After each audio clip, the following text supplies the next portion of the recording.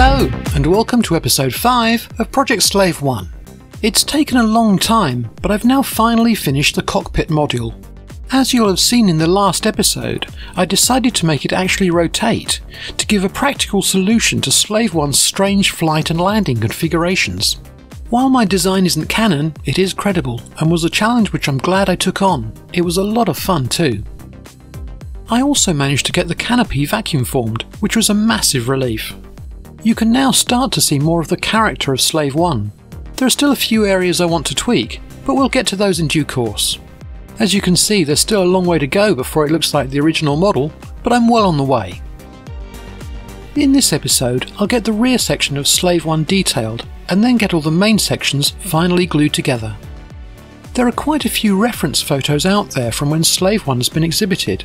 These exhibition shots have some small parts missing from the tail, and also show that the panel under the tail has come loose. I just have to make sure that I check my references very carefully. While I'm prepared to make some compromises, I'll certainly do my best to get the detail right. The 3D files for the tail section are in 4 main parts, 3 for the spine and 1 for the underside. While there is detail on here, the panel lines are in the wrong orientation, and the lumpy bits bear little relation to the real thing.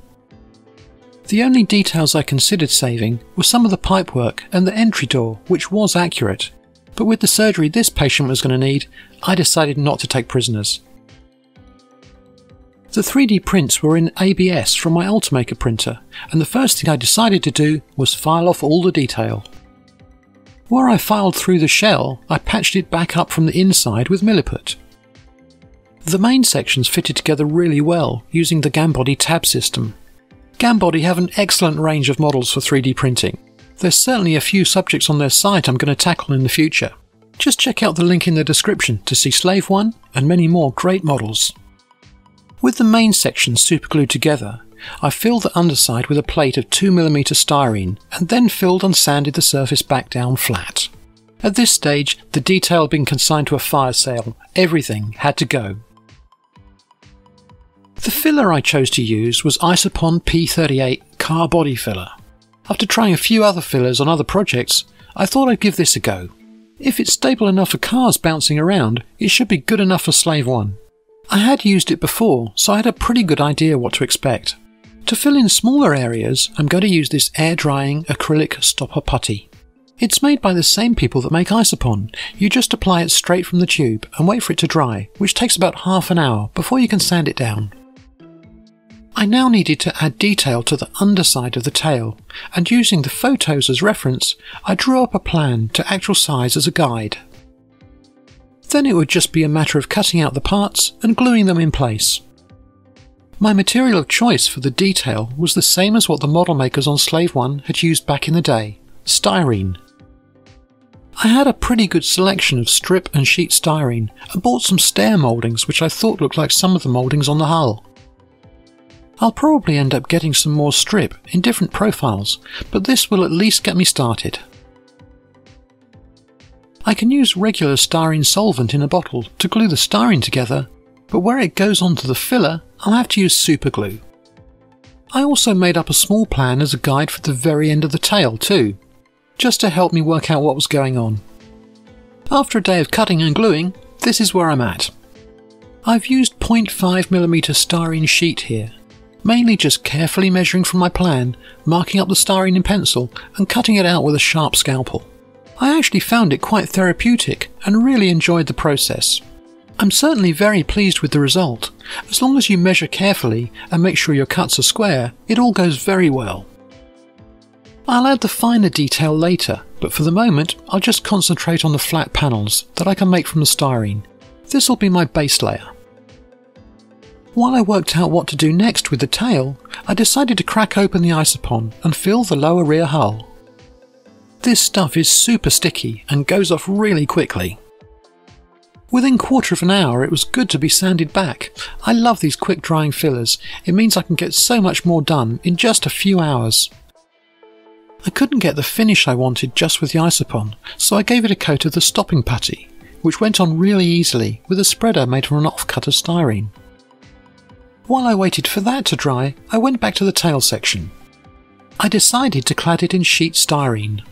This may seem a bit crazy, but I figured it would give me a flat, straight surface that would just be of one material. This would make scribing panel lines a lot easier and give me a better, more consistent result than scribing through glue, ABS and various fillers. After a few paper templates, I cut this out of the sheet styrene. It's pretty flexible, but I knew it'd still be a challenge to bond it to the main tail section. After the application of a lot of superglue, this is what I ended up with. It was a bit of a nightmare, but it came out well in the end. There are a few spots without any glue behind them, but they'll never show. The surface finish is excellent, it's straight and flat, and now I've just got to trim back the edges. I could have used a knife or tin snips to do this, but they could distort the edge, so instead I just put a drill bit in my Dremel and went for it. A 2mm bit should be strong enough not to break under load, but small enough not to rip the styrene. One thing to be careful about is going too quickly and the styrene melting and forming a ball on the end of the drill bit. This can happen very quickly and cause a lot of damage. This is a really quick technique and gets the bulk of the material easily removed.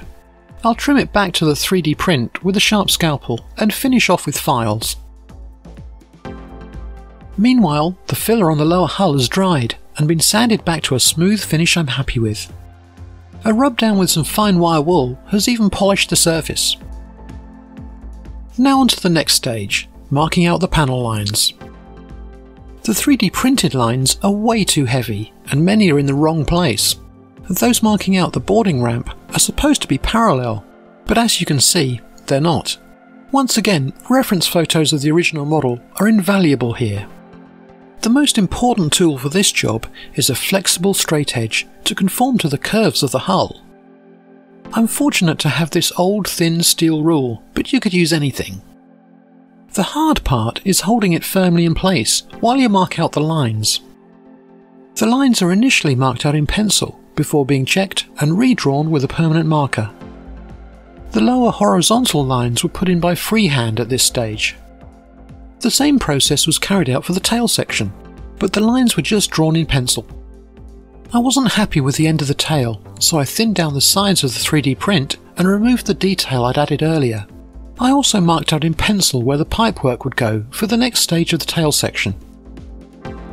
On the 3D prints, the panel lines were perpendicular to the ground, when they should have been perpendicular to the top of the spine.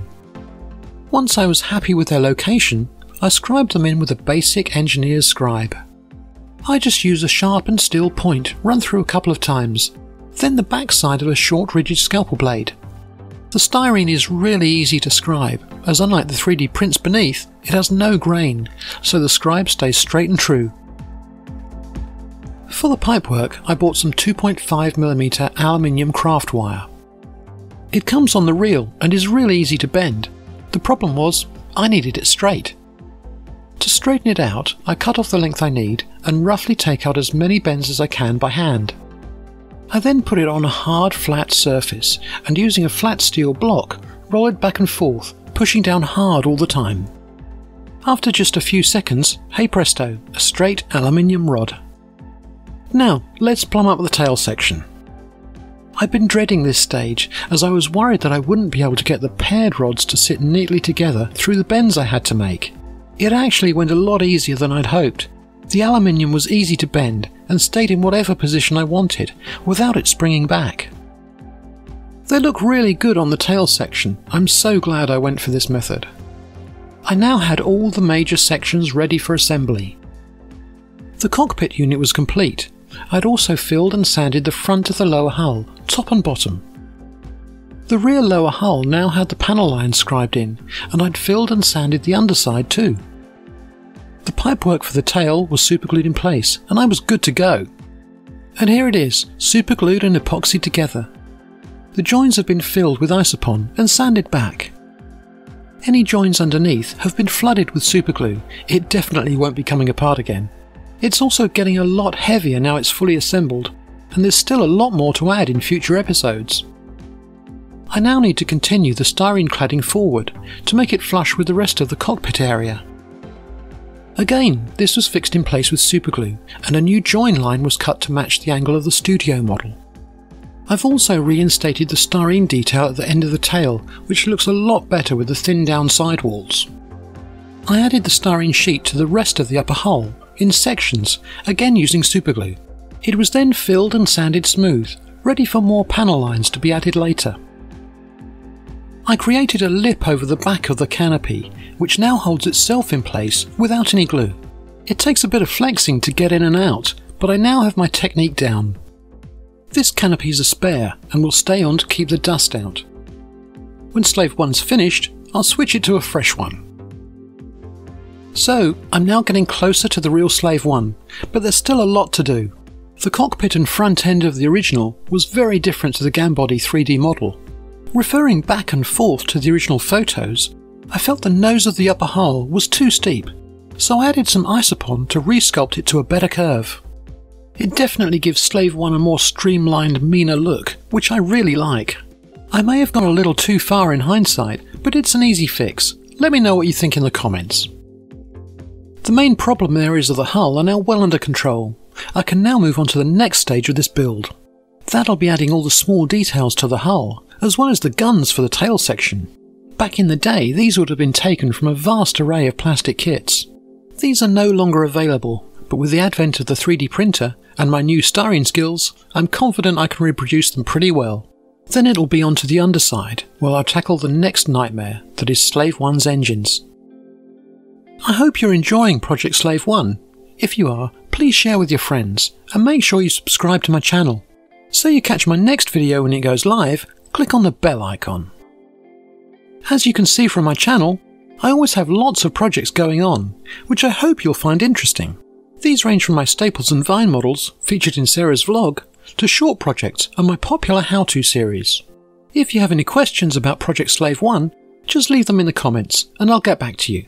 Thanks for watching.